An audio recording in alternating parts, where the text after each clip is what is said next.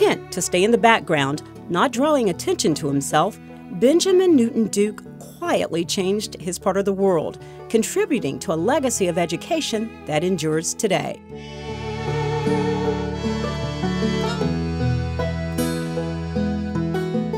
Washington Duke started his tobacco business in this simple 1852 building, smaller than a home garage.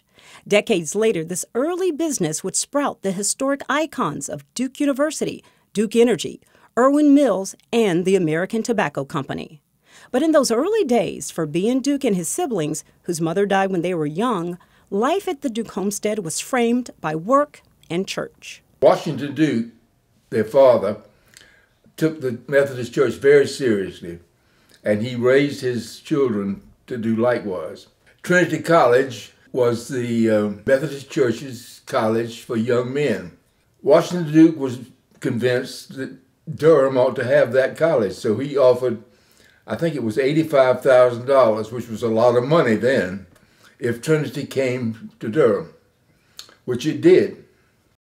By that time, Benjamin Duke, an adult, became the institution's champion. The college was in a very bad way for money, but having brought it to Durham, Ben Duke decided they would have to save the college.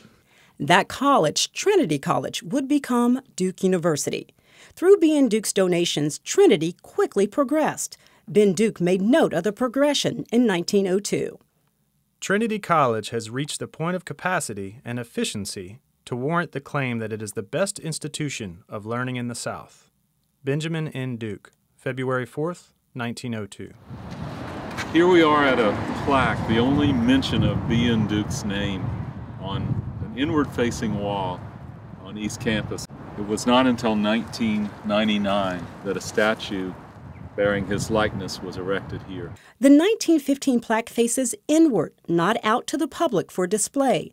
B.N. Duke, quietly productive, spent hundreds of thousands of dollars constructing campus buildings, including the West Duke Building, the East Duke Building, dormitories, and the beautiful wall around East Campus. Ben Duke wrote the following about the campus progression. We wish to make it an attractive place, not only for students, but a pleasant park for the citizens of our community. Benjamin Newton Duke, October 10th, 1894.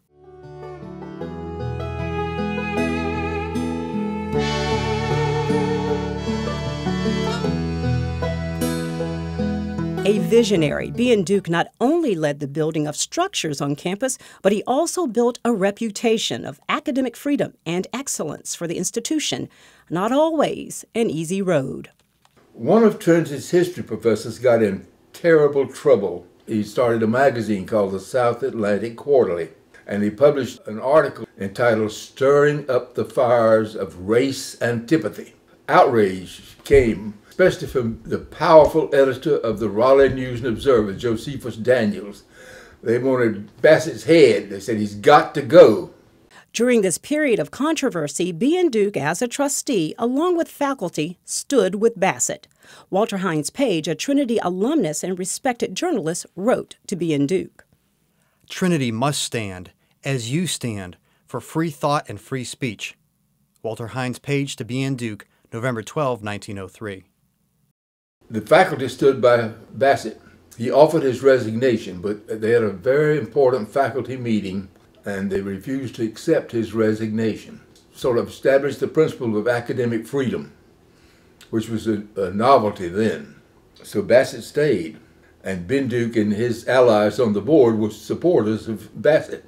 B.N. Duke supported academic freedom and reached beyond the established boundaries of the day. The family gave money to a historically black university, Johnson C. Smith. They gave money to North Carolina Central University in Durham.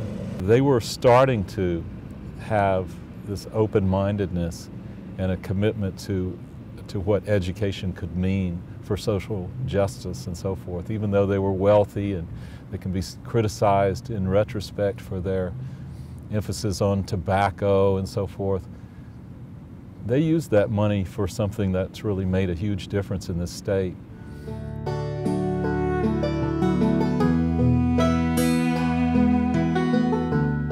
Ben Duke stayed true to his humble roots and Carolina heritage through his commitment to students from the Carolinas. Here we are at the statue erected in 1999. As you can see from the inscription here, he was a trustee, first of all, of Trinity College. And during that time, there was a 3-year period where he gave scholarships to Carolina students, 50 different people, full scholarships.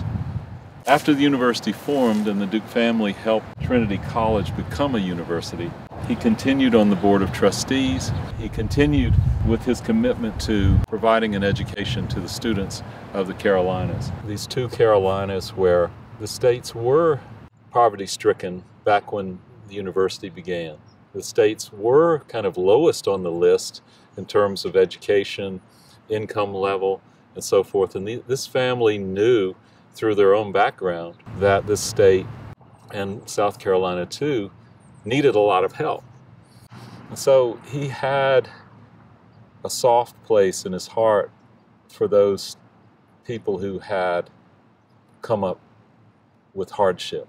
They knew something about working people and how to help people make their own way. And so they were especially committed to education because they knew that if given a chance, these hardworking people of the Carolinas could make a difference in their own lives. But he did that very quietly and humbly. Benjamin Duke's legacy remains apparent in the very buildings standing on East Campus and the long tradition of academic freedom and excellence in Duke classrooms, and in the promise of North and South Carolina students who receive the scholarship named in B.N. Duke's honor. B.N. Duke scholars carry on the history of a man with distinctive vision, a quiet leader who began life in a home surrounded by North Carolina tobacco fields, Benjamin Newton Duke.